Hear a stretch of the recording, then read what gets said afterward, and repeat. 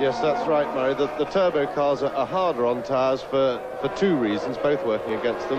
One, of course, is obviously their extra power, which puts more strain through the tyres, and also because largely the cars are heavier, and so they work the tyres that much harder. And, of course, with the competitive situation of the tyre war that exists, everybody's running the most marginal compounds that they can, and I think Lauda was able to run a fairly soft compounded tyre, or was hoping to in the race, and this should tell later on. His problem, of course, being that far down, is that he's going to have to work hard to get people out of his way, because as we've already seen just in the opening laps of the race, overtaking is very difficult here.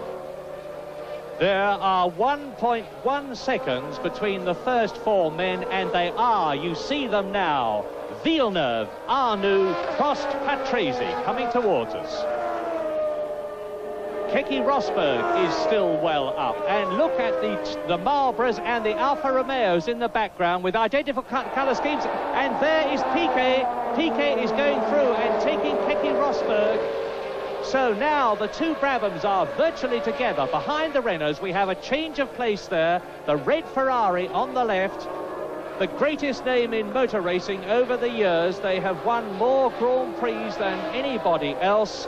And Gilles Villeneuve, the French-Canadian, there is a replay of Nelson Piquet, the world champion, moving up to 5th place ahead of Keke Rosberg, who finished in 5th place in the South African Grand Prix. And we're going to complete now lap 5 out of 63.